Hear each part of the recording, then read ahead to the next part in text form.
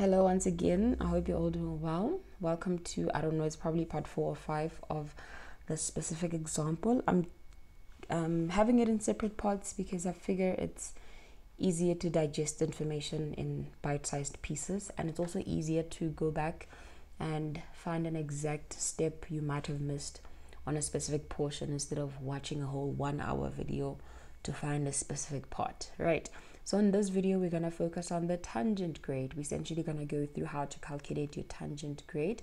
There is also a formula for it, but just as the grade, the formulas are not provided in the exam, so it may be advisable for you to know these formulas. Yeah, that's all I can say. So for your tangent grades, your tangent grade at A, or your tangent grade right at the beginning, so that is the very first chainage, will be the final road level that's given at that point. So when we go back to our question, our final road level at A is 226.8, and our final road level at C is 225.10. So it's important to remember those, okay?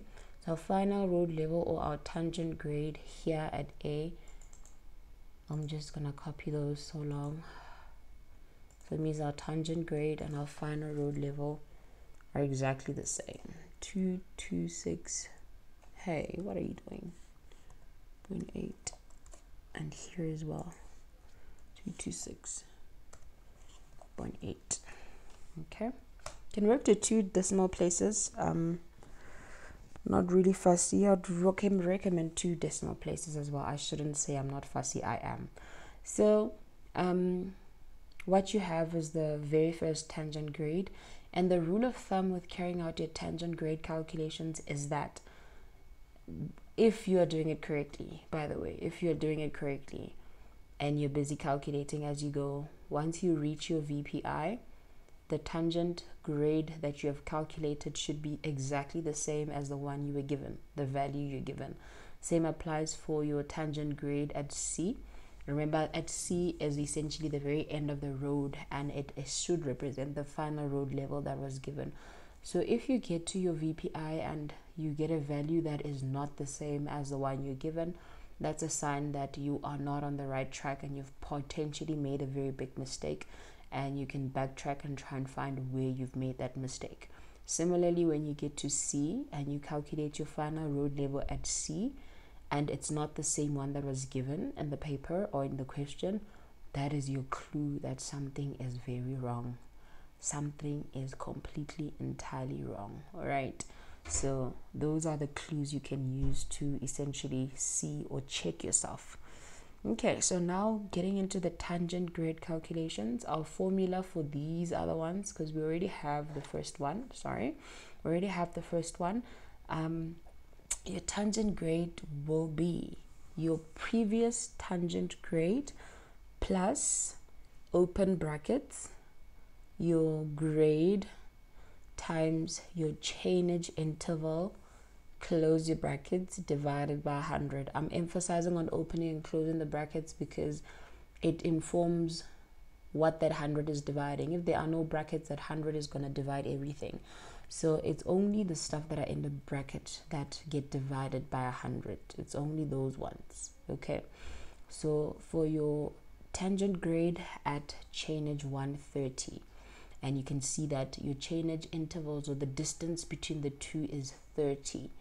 And the distance between these two is 30, 30, 30, 30, 30, 30, 30. But once you pass 340, then you need to start being careful, because that is where the magic tends to happen. Okay, so I'm going to show you a cool trick that I use. I'll just pull out my manual calculator on here. So we said that our, what is this thing? Final road level or tangent grade at A is the final road level we have. It's 226.8. That is already given on there, right?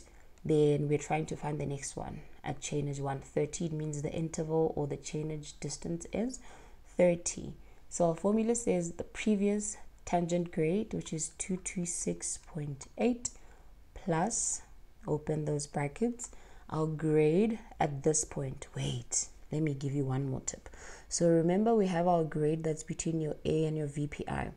So all these calculations until you get to this purple line here, you'll be using this grade. But once you pass the purple line here, you'll be using your G2. So G1 until you get to the VPI, G2 once you pass the VPI. Sharp, we're going back. So we said our grade before the VPI is -1 point. I use the full number. You can use the condensed one. It's really up to you. -1.-1.064516.129 multiplied by the chain edge distance, and we said between that one and that one is 30.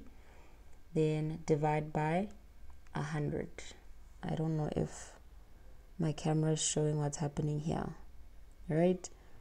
So that's what I meant. Where you apply the brackets informs where or what you're dividing. Should be 100, not 122. Sorry, divide by 100, not 122. All right. Then we get the next value as 226.48, and there's the rest of the number. So what I normally do, or a quick tip, you can whip out a piece of paper, just like I've done on mine, and you are essentially trying to write down all your answers as you go. So I have mine on here. This is possibly the messiest video I've ever carried out, but I have mine on here, and this is because I'm trying to make sure that I follow the maths as I go along, right? So as you calculate, you get your answer, and this is 226.48, 06452. This answer is essentially the one you are gonna plug here where it says previous tangent grade. On the previous tangent grade, you don't use the rounded off answer, you use the full answer that you got. Okay, but I'm saying write down your answers because it's easier to keep everything as is here and just change this portion where it says answer. You get it? But it's important for you to keep writing down your answers so that you follow where you are. So the next one we got was 226.48 something something something. But when we come here, we're only going to enter 2 decimal places, right? Then we say answer plus everything between 130 and 160. We still have a distance of 30. There isn't much of a distance. So you say answer equals to 226.16 something something. Then you're going to write down 226.16, right? Make sure you write them down in that order so you're able to fill them out properly. Ne? Then remember at this point, it applies the previous answer that you got. It keeps on applying the previous answer that you got on here. So you don't need to keep on changing it until you get to the red line, the part where your intervals change. Then 226.16, answer 225.84. Next one, 225.52. Next one, 225.20. Next one, 224.88. Next one, where are we? 224.56. We are now at 310. Then 340 will be our last normal one. Answer 224.25. Okay. Now when you get here, you need to start being careful. Because see, the distance from 340 to 350 is no longer 30. So it means you'll still apply the answer, but you would need to change your interval there. So our interval now becomes, hey, wait now, 10. From 340 to 350. Then you say answer. Then it becomes 224.14. You see it most. Then from 350 to 370, the interval is 20. Then you go back up there, change your interval to 20. Answer 223.93. It looks like 9258 what, but it's 93. Ne? Then from 370 to 400, the interval is back to 30. Then you go back here. I hope it didn't take us back. 223.61. Then now we're on 400. But from 400 to 410, and we're now at the VPI. So remember, once we pass this purple line here, once we pass this line here, our grade will change. So this is the last part where we're using our grade of -1.0645 what. Ne? Then now we are at 400. Then the last one will be a distance of 10 between 400 and 410. 2 to 3.5. So right at the purple line, our VPI is 2 to 3.5. And if you look at the question that we had, our VPI was